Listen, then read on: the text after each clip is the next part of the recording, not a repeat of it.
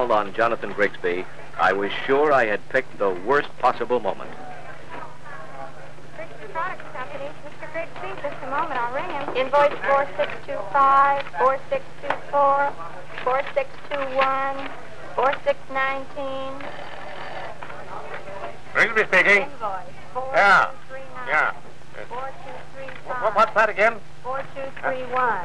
Yeah. 4228. Yeah, I'll check into that. 4225. But it wasn't long before I discovered every moment in the office of Grigsby Products was about the same, full of sound and fury. The factory Thursday, Corbin. I'm sorry, that's the best we can do. Well? Mr. Grigsby, I represent the Modern Office Furniture Company. My name is Dick. Grigsby speaking. Huh? Hey, jump it. Wait a minute. Featherby! You mailed E. Carter Sons' bill to E. Carter Brothers. That's the third mistake this week. What in tarnation's get into you, Featherby? Are you losing your grip? It won't be your fault if we keep the account.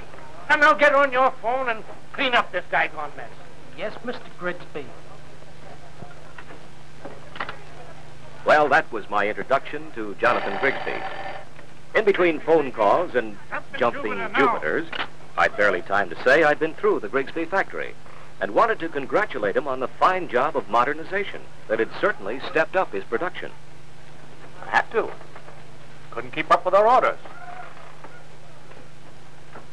Are you selling something, mister? Frankly, Mr. Grigsby, it occurred to us since you had the imagination to gear your factory to modern engineering requirements. 4423, 4421. You won't find any of our folks asleep at their desks. 4482. As I said, Mr. Grigsby, it occurred to us. Excuse me, gotta get these right out. 4296, 4295, 4293. Even Grigsby's pens were in tune with the rest of his office. 4597, 4596, 4595. Now, where were we? Mr. Grigsby, it occurred to us that you've undoubtedly given some thought to modernizing your office to get the same efficiency as your factory. Nary your thought. Can't take on any new expense. Anyway, we'll be spreading out pretty soon.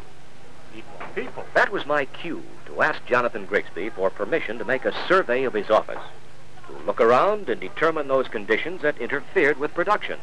I told him we might come up with an idea or two that would increase his office efficiency. Office survey. Increase efficiency? What'll it cost? Not a cent. And no obligation. Sure? Sure. Son, my lifetime policy is to never turn down something for nothing. Place is yours. Well, thank you, Mr. Grigsby. No obligation.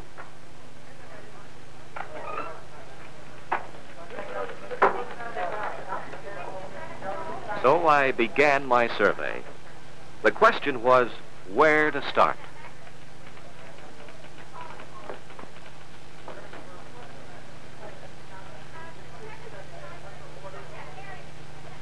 My first stop was at Featherby's desk.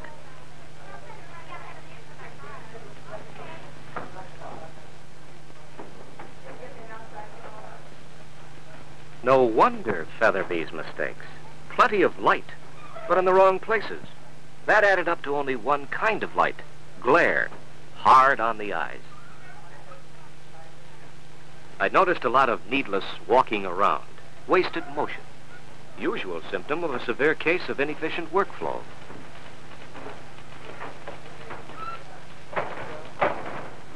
The file cases, fine for developing the biceps, not so fine for the nerves.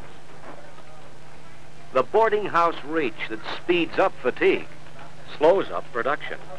Oh, for Pete's sake. Her desk was tough on hose, ditto production.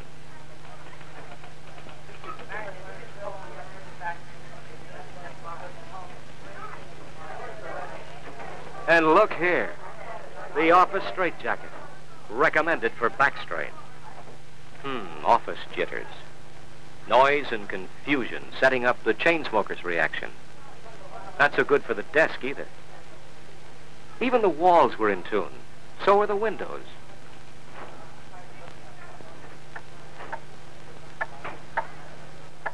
Walls, windows, clock, strictly from old Father Time.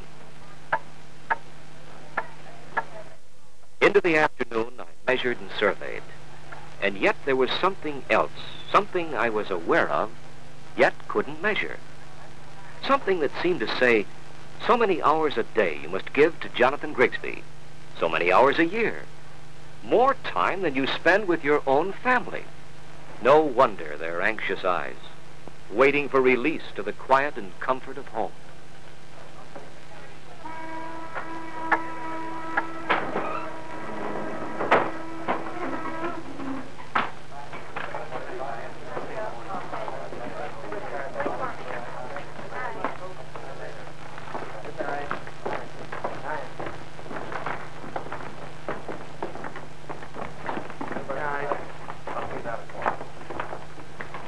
Night, Mr. Grigsby.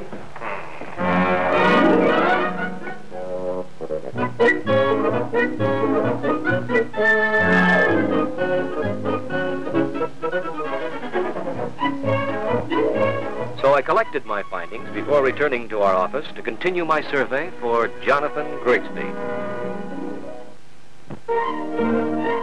All that day I was an eager beaver, rearranging the Grigsby office from the standpoint of most efficient workflow. Calling on decorators. Checking the office furniture merchandiser for data.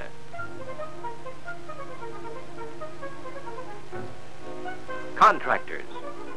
Lighting engineers. Pricing. Preparing the results of my study that would translate it into a sketch to show Jonathan Grigsby what his new office would look like. And finally, one day it came in from the artist. Say, that ought to open the old boy's eyes. His eyes opened, all right, but he still wasn't giving an inch. With our scale model kit, I showed him straight-line workflow, dollars and cent savings in office costs. But I was getting nowhere fast. Seem to all look alike, the furniture. Of course, Mr. Grigsby. Same as you have in your own home. Wood.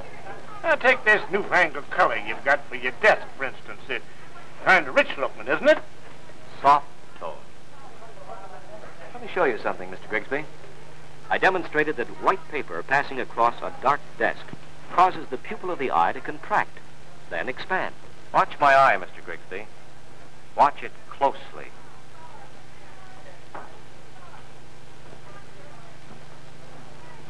Great jumping Jupiter. Multiply the thousands of adjustments the eye must make over a dark desktop each day. Muscular fatigue, mistakes. Then I showed him the difference using soft tone as a background with its correct reflectance factor. No contraction. Soft tone. No, Mr. Grigsby. Soft tone. It's pretty slick. Well, it's been nice to see you. Think fast, brother. Mr. Grigsby, would you let me describe this modern office to you? Not today, son. I'm a busy man. Now, just relax a minute, Mr. Grigsby. Relax.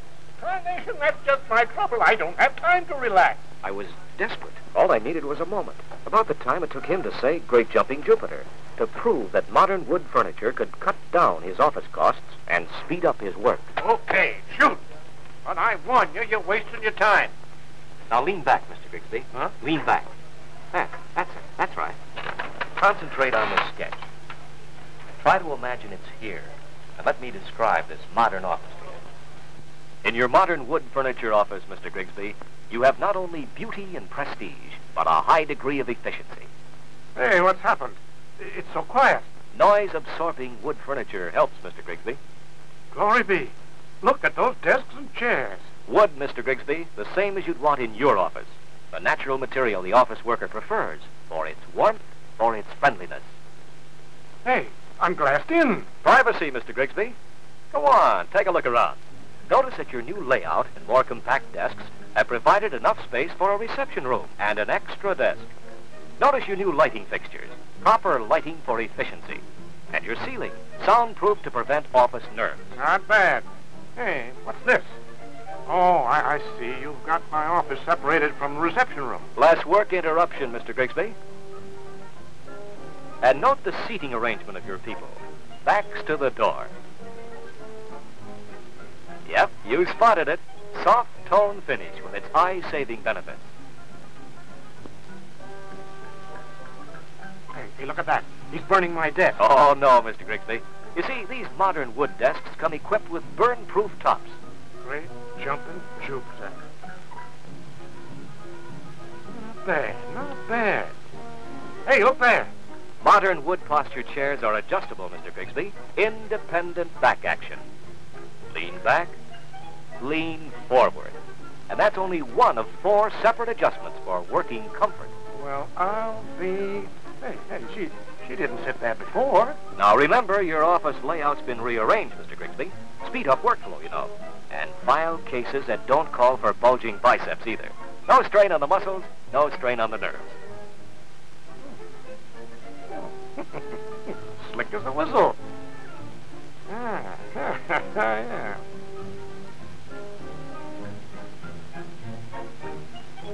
Well, look at Featherby.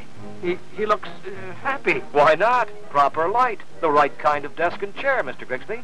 Eliminate various fatigue factors, and what have you got? More production. Check. Proper lighting helps cut down the office mistake frequency, Mr. Grigsby. See for yourself. Check. Now, notice the walls, Mr. Grigsby. The psychology of color, soothing for the nerves. Easy on the eyes. Easy on the eyes. But doesn't she look too comfortable? Her desk and chair are individually adjusted for size. No more wasted motion and energy. Hardened desk legs that can't splinter and tear holes. Hey, wait a minute. That's all too easy. Well, what do you know? Today's wood desk drawers are chemically treated so they can't swell and become stuck. Miss Piper. Say, she's quieted down a lot, too. Yep, she's got the same kind of desk and chair. And notice, Mr. Grigsby, now your stenographers are close to their base of operations, close to the office manager. Mighty fine. You know something? Jupiter looks like people like to work for Grigsby Products Company.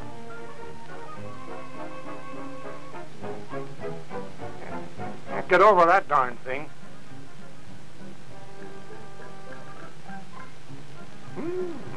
Customer. Doesn't seem to mind waiting. Check and double check.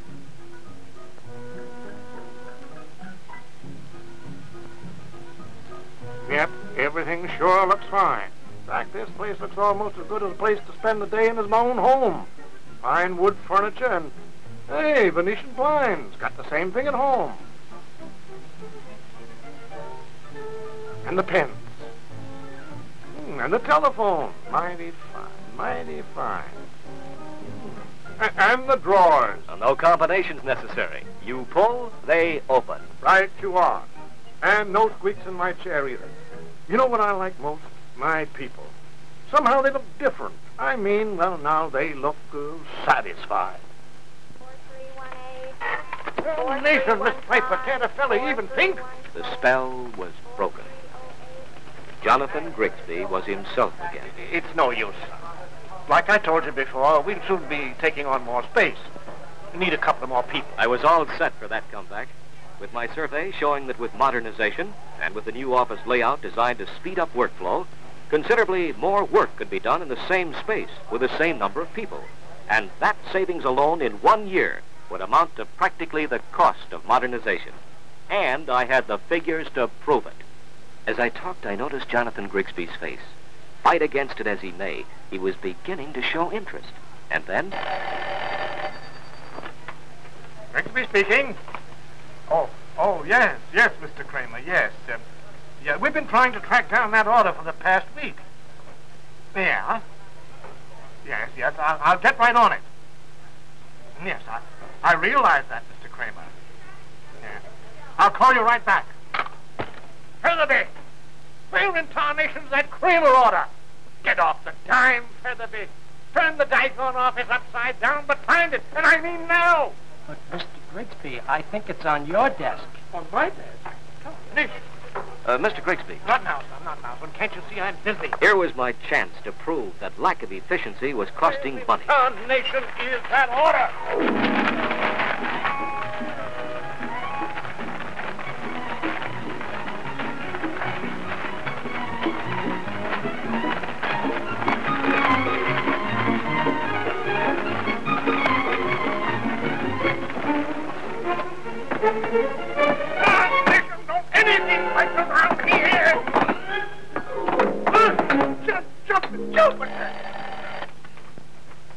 Grigsby speaking. Oh, yes. Yes, Mr. Kramer. Yes, But, Mr. Kramer. I know, Mr. Kramer, I'm sorry you feel that way.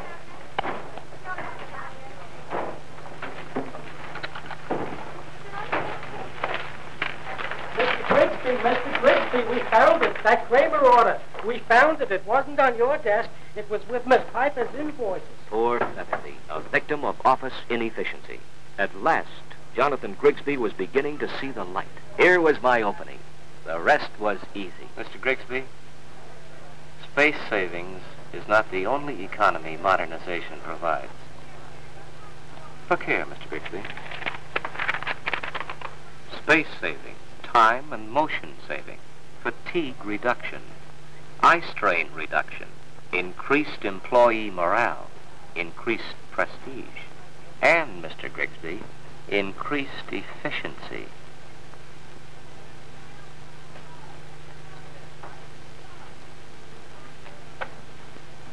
My pen, Mr. Grigsby?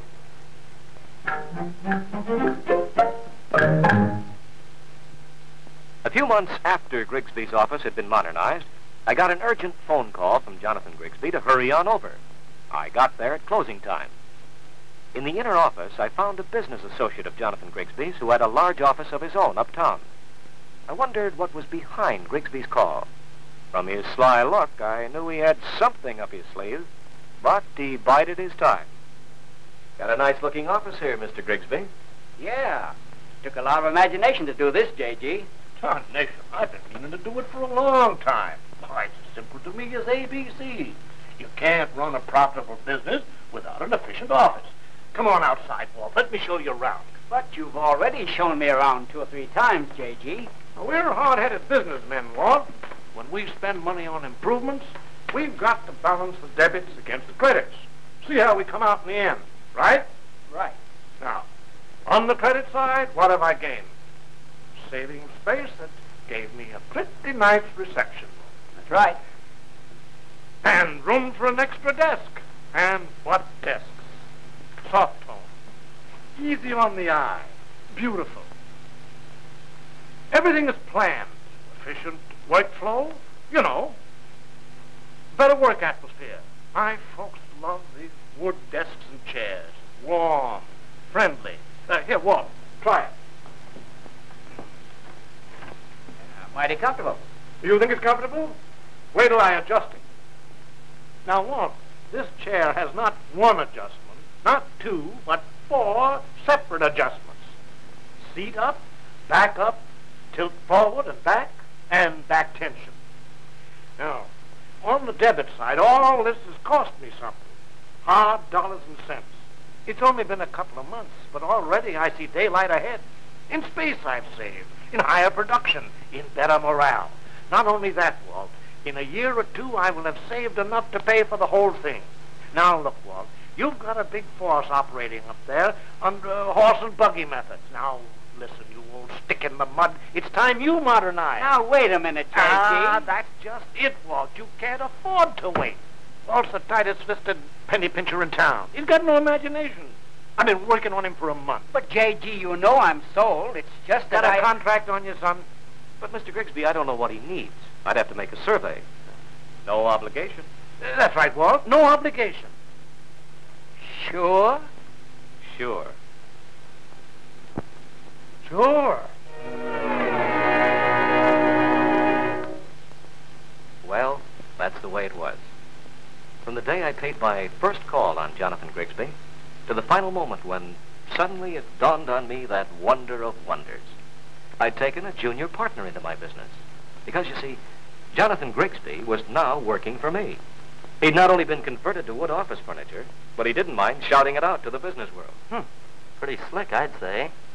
Almost magic. There's nothing magic about it. No? A lot of tough spade work paved the way to that first call. You see, one morning I saw in the paper Grigsby had modernized his factory.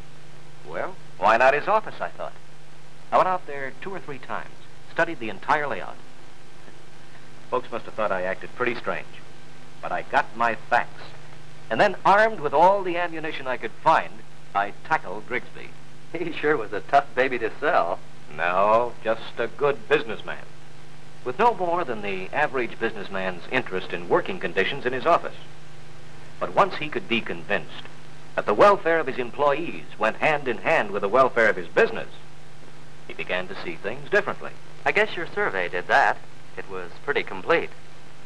Say, remember that argument he put up? He was going to take on more space, add a few people? We not only saved him the expense of that space, but the salaries of those 2 people. And get this, the salaries he won't have to pay in 1 year alone will pay for the cost of modernizing his office. Where'd you get your facts? In your office furniture merchandiser. And you'll find plenty of other facts for other situations you'll come up against. Yes, I've crammed up on him pretty much. Well, Bit shaky, aren't you? my first call, you know. Well, wish me luck. Think you'll like selling wood office furniture? Oh, I guess it's like anything else. If you've got a good product and an act to sell. It's a little more than that. Take myself. You know, I get a real kick out of doing this. But, I find it a little hard to explain. See this? The grain of wood. The handiwork of Mother Nature. Beautiful, isn't it? Maybe I'm hep on the subject, but sometimes I close my eyes and think of wood and how it's figured in the history of man. Now, you might almost say his progress has been carved in the fine grain of wood. It's provided him with warmth and comfort through the ages, built his homes. When he set out to explore his world, built his ships. When he settled, built his cities. It's given him protection from his enemies, from the elements.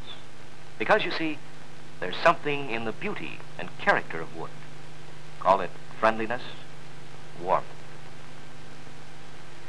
Well, I guess it's only natural that he should want it around him now, in his office as well as in his home. I see.